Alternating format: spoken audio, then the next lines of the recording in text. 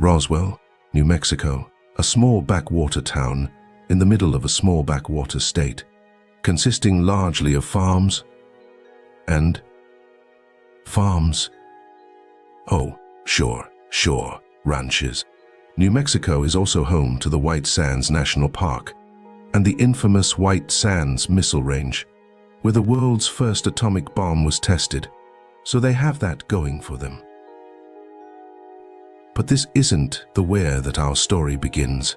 The where is Omicron Persei 8, located in the constellation Lyra, some 32.5 light-years away, a cold white dwarf star in the Omicron Persei star system. And we know what you're thinking. You're thinking cold is a subjective reference relative to other balls of nuclear fission floating in free space, where the largest of them reach 25,000 Kelvin. That's about 44,540 degrees Fahrenheit, or 24,726 Celsius. Yeah, but no, we actually mean cold. The researchers used NASA's Hubble Space Telescope to analyze its pattern of light. They found Omicron Persei 8, also known as 1826 plus 2650, no hotter than a negative 40 degrees Fahrenheit. That's also negative 40 degrees Celsius. In 1915, his home planet, tired of being cold, began sending out fleets of explorers in hopes of finding a warmer climate to call home. Now, we are not talking about massive in scale, some galactic dominating stellar armada with planet-sized vessels here. No. We are speaking of massive in scope. Hundreds of thousands of tiny little ships, about the size of a two-seater Honda, for a journey, in Netero's case, which would last 32.5 years.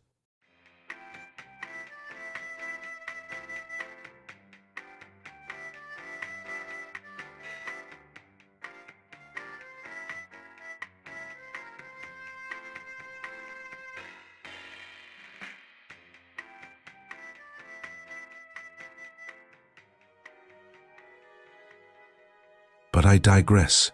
On July 4th in the Lord's year of 1947, Netero reached the promised land of Roswell, New Mexico, a small town of mostly farmland, and by all accounts already conveniently adorned with so many UFO themes that he was already feeling at home.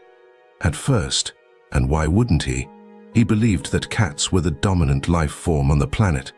He may still be correct. Nevertheless, upon abducting one for first contact, tragedy unfolded. Though most of us mere earthlings understand what to put a cat in a car means, poor Netero could never have been prepared.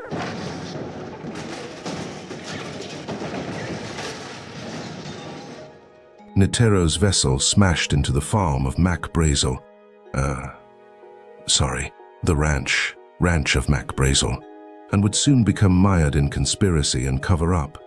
The U.S. Air Force would ultimately respond to the site, refute original reports of an alien saucer crash, and call it a high-tech Project Mogul weather balloon, while witnesses claim the military removed all the debris and absconded with the body of a dead alien pilot into the now legendary Hangar 18, where his ship was to be reverse-engineered, and Netero was to be autopsied.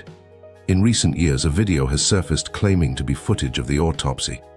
In truth, Netero didn't die in the crash at all. He was taken into custody. Evaluating his situation, he recognized that the world of these ape creatures was not of sufficient technological development to repair his ship, that he wasn't going anywhere soon, and the temperatures on Earth were stifling for his cold-blooded body. And so he reverted his physical form, metamorphosizing, first into a ball of black ooze, and from that black ooze, he would be reborn, guided by DNA samples from his captors themselves, into what would appear to be a baby human boy. But this was no normal human boy. A team of scientists were gathered to look after his upbringing, to raise him as a normal boy. A surrogate family was selected for him, complete with 3 older brothers, and while waiting for the Earth to develop, Netero himself would be given a chance to grow up.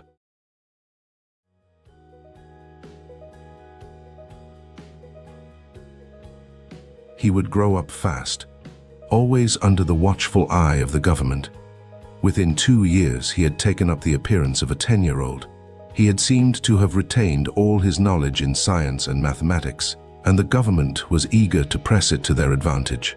By 1953, he was meeting regularly with Einstein to proof-check his work and attending MIT, and by 1955, he was back in Roswell, developing state-of-the-art rocket technology with Robert Goddard, father of modern American rocket science.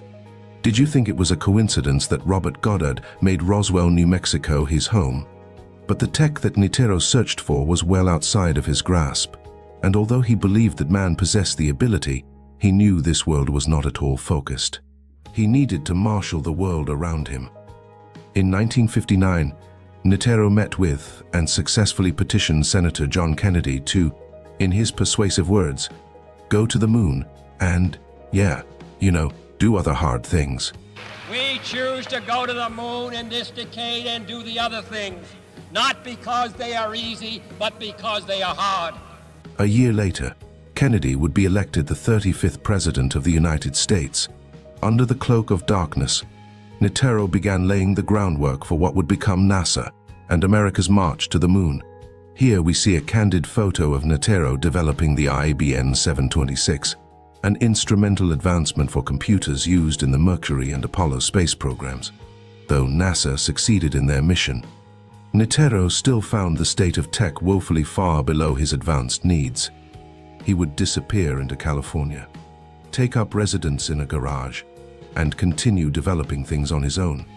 His tinkering caught the attention of some curious and promising neighborhood kids, one Stevie Jobs and his troubled pal Billy Gates. Together, the three of them would push the boundaries of computer science into the consumer age. They called Nitero the Woz. With the massive noise around the meteoric rise of Apple computers and Microsoft, the US government lost track of Nitero's whereabouts. Some suspect that Gates and Jobs helped him disappear. Some suspect that he is, not coincidentally, in New Mexico, working for Elon at SpaceX, still working to get home. Yet, still, others hold out hope that he finally found what he was looking for and escaped the bounds of this earthly plane. We may not know where exactly in the world Nitero can be found today, but there is one thing that we know for sure, that if you wish to catch a fleeting glimpse, and if it's Tuesday, look toward the horizon at 7, because it means one thing, and one thing for sure. It's fucking game night. It's Fukin game night.